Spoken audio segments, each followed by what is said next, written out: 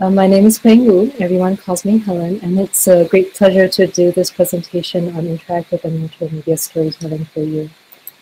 And so I will first start with a brief introduction to my professional trajectory and the Biovison team, followed by the introduction of my research domain in interactive and multimedia storytelling. And finally, I will offer ongoing perspectives on my research project, which is building attention-driven 3D environments for low vision. So I had a rather unusual career trajectory. I actually began in undergraduate school with a focus in English languages and literature and a secondary focus in computer science, followed by a master's in digital contents and technologies, which is at the intersection of media studies and computer science, with a specific focus on 3D animations and filmmaking. And so this was followed by a thesis in the mimetic team of Ren on the topic of cinematic discourse for interactive and 3D storytelling. And after my thesis, I pursued an alternate position and 2 postdocs, one in the US and one in the Biovison team here in NES of the Anti-Police. And starting from October 2020, I was recruited in a starting faculty position in the Biovison team here in NES of the Anti-Police. So the Biovison team has 3 main axes of research. The first 2 axes concerns the understanding of the visual system at neuronal and perceptual levels. Specifically, we are interested in both the normal visual system and also the impact of low vision conditions, such as age-related macular degeneration or DMLA in French. And the understanding of these will be then used to develop technologies for the diagnosis, rehabilitation, and everyday aid of low vision patients. The domain that I work in is interactive and multimedia storytelling. And so when we talk about storytelling, there are classically 2 parts, the story and the discourse. The story concerns the plot, the characters, the fascinating events, and the world, basically what happens within the story. Whereas the discourse concerns how the story is told, the medium, the structure, the presentation. The computational study of storytelling has scientific challenges in each of these, and my research specifically falls on the side of discourse. How can we create more engaging storytelling experiences? Specifically, my research concerns media. What are the technologies and their affordances to allow us to tell and interact with the story? Content. How can we adapt different content to various media and platforms? And user, enhancing and understanding the user experience. And so my research in this domain began during my master's when we started working on this system called the theater, which is a system on Unity for procedural animation and graphics generation. Specifically, we could use a high-level language such as telling a character to go to a certain location, do a certain animation, or talk. And using the theater platform, my master's thesis was on creating a graph module for interactive stories to allow authors to create non-linear storytelling experiences. Specifically, the user can make decisions on the story, and the story would have to adapt according to these decisions. And we developed a 2-pass buffer search algorithm to filter the story graph to still enable interaction, but also maintain authorial constraints to ensure the logic of the story.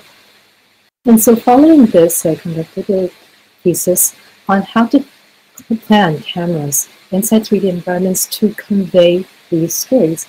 And this led to a project named Film Editing Patterns, which is to develop a constraint-based language for visual storytelling based on film practice. So film practice has had a long history of using different properties of visual arrangements in order to convey emotion and story inside the film. For example, using the distance of the camera to the characters, we can move them closer to look at the emotions of the face of the actors, or we can move them further to have a more global view of the entire story. And similarly, angle can be used to convey the power or the relations between characters and the position of the characters on the screen. If a character appears right in the middle, facing the camera, they are very confident. Whereas if they appear on the side in the corner, it indicates isolation and vulnerabilities. And not just properties of how characters and objects are arranged on the screen, there are also properties of editing. How can we put successive shots in order to convey a longer sequence of emotions and stories? So the relative size of characters can be larger or smaller. The angles of the camera in relation to the characters convey their power relations. And also we can use position to convey affinity or discord, and continuity to maintain temporal and spatial logic throughout the shot, or break that continuity to create a feeling of instability. And so as you can see, these visual features, size, angle, position, continuity, they're inherently linked to the way we can understand stories, and also linked directly emotionally how we interpret what we see on the screen. And so using this constraint-based language, film editing patterns, we can then define long sequences of style that are linked to these elements of story and emotion. So taking this sequence as example, we can have a number of same size patterns that are linked together, with starting with a camera that is far from the characters, moving to a medium shot and a close-up, and define a complex pattern called anticipation that builds up emotion as the camera gradually moves closer and closer to the actors. And so the first usage of film editing patterns is to create a solver by extending the North string search algorithm in order to identify sequences of these editing styles in annotated film clips. And we were able to do that on films across over 30 years from different directors to visualize what kinds of editing techniques directors use to convey story and emotion inside a variety of films. And moreover, the ultimate goal was to then extend this solver into an interactive constraint solver that was integrated in a smart interface for the editing of 3D film sequence. We gave the users a sequence, 3D animated sequence, and it could be cut into a number of shots. And then there's a database of camera positions that can be applied to these shots. And then film editing patterns can be applied to a specific selection of these shots, and this would be solved interactively, such that the database of camera positions would update to recommend camera positions that conformed to the constraints of these film editing patterns. So this is the work that I conducted up during my thesis, but during my postdoc, I moved gradually closer and closer to the thematic of users. And specifically during my first postdoc in the US, investigated a model of joint attention for automated editing. That is, we had a database of recordings from smart meeting rooms with 7 cameras from different perspectives, and we extracted the pose of the people inside these cameras and estimated their gaze directions in order to understand what they were looking at in the room. And if everyone in the meeting room was looking at a specific point, that was the joint attention of the room, and that's an extremely important index for editing. We want to show what is the most important thing inside the meeting at any given time. And so on expert edited meetings, we trained a long short-term memory neural network to select at any given time among these 7 cameras, the one that would show the joint attention of the room. And during my postdoc in the Biovision team, we worked on accessible media design for low vision, specifically designing a new news reading experience in virtual reality to rearrange complex documents visually in a wide 360-degree space with personalized visual parameters. And so these projects gradually came together to have this idea of when it was time to prepare for a research project for the recruitment last year. The idea came to combine attention-driven mechanisms for 3D content creation in virtual reality and have applications towards low vision. And so that's where the research project that I proposed, building attention-driven 3D environments for low vision, came from. And the goal is exactly on these lines, to enable the study of normal and low vision attention using virtual and augmented reality technologies and propose assistive creativity tools for accessible media and content creation. And so to give a little bit of context, low vision specifically refers to visual impairments without relief from corrective lens nor medical procedures. An example is age-related macular degeneration, or DMLA in French, which can result in the loss of central vision in patients.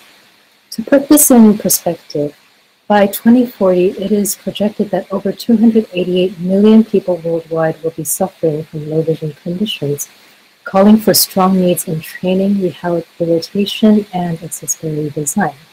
And I believe that virtual and augmented reality technologies offer these opportunities to create immersive environments for training and rehabilitation, and also design controlled environments for studies of user attention.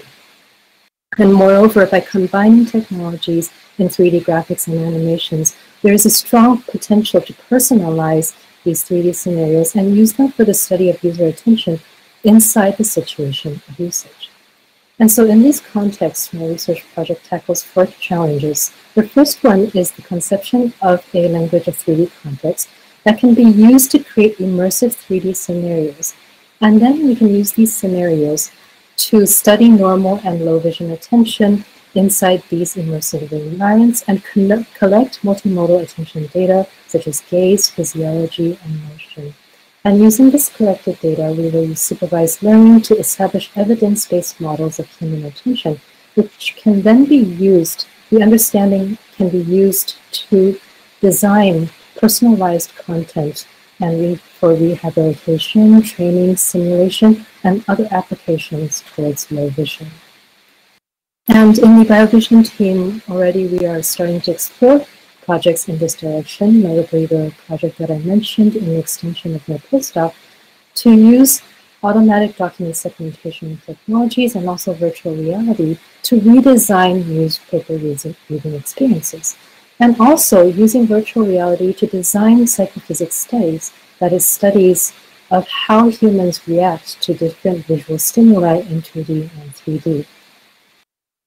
And as a starting faculty position, I had also teaching engagements within the university, and I was really lucky to be able to find a module in the techniques and modalities for interaction in Polytech.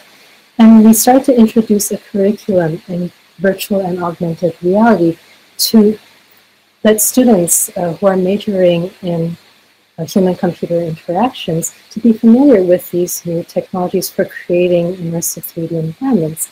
And with that, we were able to have a number of groups of students working on various topics for their student projects throughout the year, including modeling user experience in 3D environments, study of gaze and emotion for 360 degrees content, and AI for the analysis of style and bias in visual media such as film. And this is in collaboration with many other researchers of different domains in the university. And the local environment of the University of Cartagena has really afforded these kinds of collaborations, especially such that there is a strong interest in an axis of extended reality that brings together local collaborators in AI and multimedia, in health, neuroscience and cognition, arts, humanities, and others to bring together these experts from different domains to conduct interdisciplinary research in health, AI, storytelling, and user experience. And I think this experience has really been very valuable at the beginning of my career to be able to work with people from all kinds of domains on the research project that also requires expertise from outside of computer science. And so in conclusion, the study of storytelling is not just linked to entertainment, but globally, it is about designing accessible media tailored to people of all needs and preferences. It is about creating content and experiences that are personalized, comfortable, and enjoyable, and also to reach out to users to communicate and to help those in need. And I think this last point is particularly important because I believe that's what storytelling is about. So thank you very much. I'd be happy to answer any questions, and you are more than welcome to contact me.